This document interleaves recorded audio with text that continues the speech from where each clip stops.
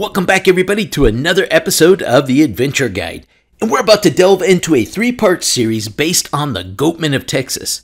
Now you've probably heard of Goatman'sbridge or the Popelic Monster, or any of these Goatmen stories. But I can tell you right now, there's a town in Texas that blows those things away. I cannot believe that there isn't a million videos on this one town. At least half of the population there has gone out searching for this thing. And a large number of those people have had encounters. There's an actual underground section, a tunnel, that they go into and they encounter this thing. I will reveal this location, where to go, and how to see it in the third episode. Now this episode will be the least exciting of the three. The last one will astound you, as I said. It'll blow goatman'sbridge right out of the water. But in this episode, we're going to cover South Texas and East Texas goatman sightings. Starting off with Eagle Lake, Texas. Back in 1976, several stories made it into the Eagle Lake Headlight newspaper. The paper claimed that there were rumors that a goatman came from a home in Matthews, Texas. He is reported in the paper as, quote, tall, hairy, and also possesses amazing strength and agility. In this area, the goatman was known to stop or attack cars. During one incident, the driver was on a lonely part of the highway when he saw a figure running towards him. The driver had to slam on his brakes to avoid hitting this person, which seemed hell-bent on committing suicide. As the car slid to a halt, the driver looked up to see a goatman in the headlights. It ran to the side of the car. And unsure if this thing was going to open the door and attack him, the driver decides to floor it. But at the same time, quote from the newspaper, the goatman grabbed a tire off the car and pitched it deep into the woods. The goatman then ran off, and no more details were given in this report. This encounter is believed to be the same one that's reported by another person on Highway 3013, where the highway goes over the San Bernard River. The goatman had jumped on the bridge from below and blocked the way.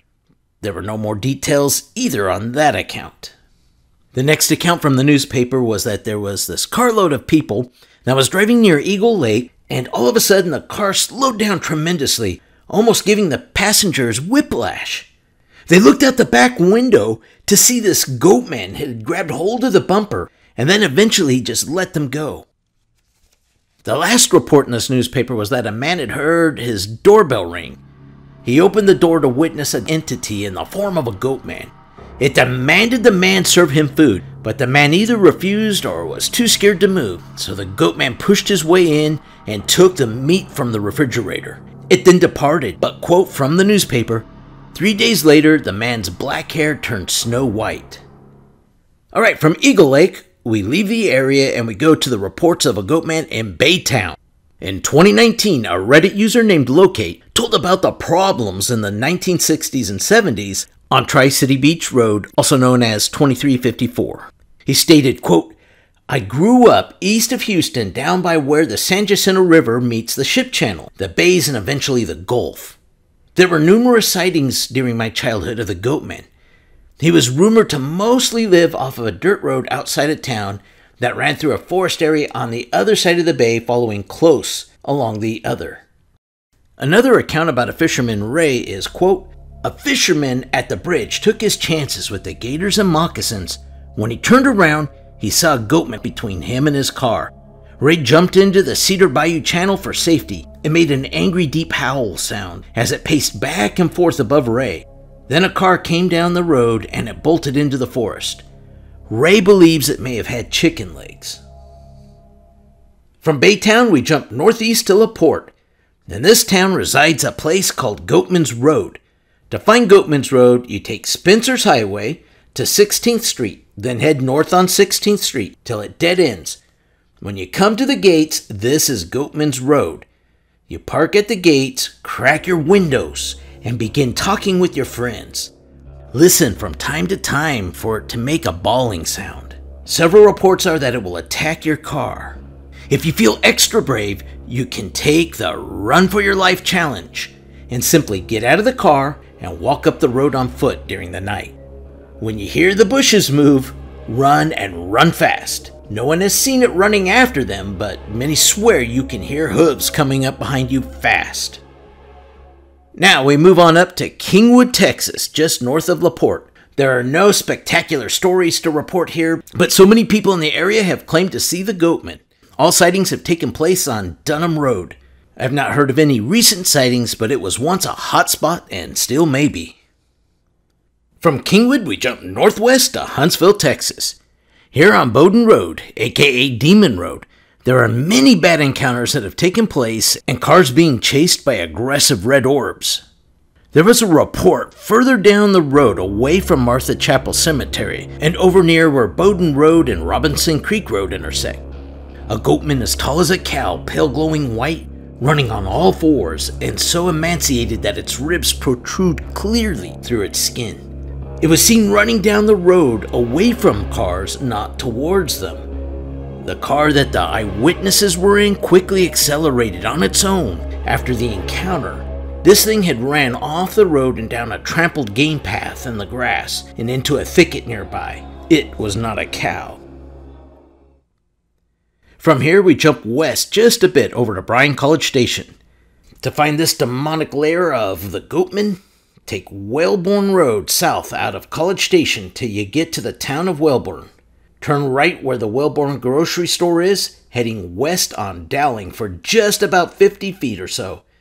Just as soon as you cross the railroad tracks, turn left on Cope Bridge Road. Drive on this road for about 2.5 miles, then turn left on Bats Ferry Road and take it to the end. The person who gave me directions to this location gave me no details, but said if you're there, you're in deep SHIT and shouldn't have gone. Good luck. There is chatter on the internet to verify that there has been other encounters there. Now we're off northeast to Normangee, Texas. I don't have an exact location, but in January of 2022, a lady named Jan reported, quote, "I was awakened at night by my dogs as they barked fiercely outside my bedroom window. I sat up in my bed and looked out my window where the outside light was sufficient for my viewing. I was very shocked as to what I saw. There was a goatman creature walking around under my pecan tree while my dog steadily nipped at its heels. The creature was about 7 feet tall, standing upright as a man, with slightly curved shoulders with the horns and hooves of a goat.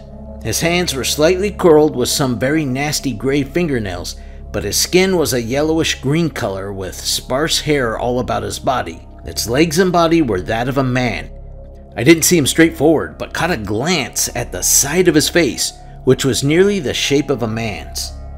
I can say I was shocked and afraid, but the goatman never turned and looked at me, and busied himself to walk faster away from my dogs. From time to time, I can hear the sounds of a goat calling in the night. Strangely, we do not have any goats in this area of Normangee, Texas, only cattle." From Normangee, we're going to head over to Beaumont, Texas, and just north to Silsbee. Old-timers used to park in front of Gore Cemetery.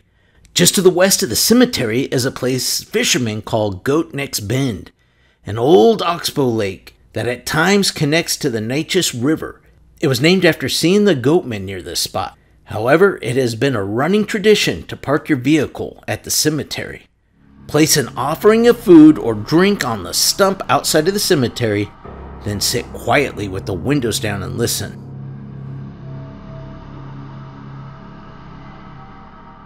One person had their ankle grabbed and pulled into the dirt. From Silsbee, we head north to Marshall, Texas, where we cover the last location on this episode. But the next episodes coming up will amaze you. But with that, let's talk about Marshall, Texas. 2008, someone named Olson had reported about some fishermen that had an encounter in this area. Quote, "Fishermen parked at the public ramp on Highway 43 in the Sabine River will often hear baws and screams on nights and during foggy days. Once while some fishermen were pulling their kayaks out of the river, it jumped on the hood of their truck and made a bawling sound at them. It would stand straight up to inhale and then lean forward to bawl. It was not aggressive sounding, more pitiful. One said it was 4 foot tall and the other said it was at least 6 feet tall. Dark shaggy fur like a mountain goat, but it was bipedal. It leapt from their truck, ran to a fence in the area, and leapt it. Then it ran up some stairs and onto a bridge. They could hear the sound of hooves running down it. It struck them to pull out their cell phones. They left their kayaks on shore, jumped in their truck, and drove down a bridge next to the bridge it was running on. They filmed as they slowly drove along it, but did not recover any evidence.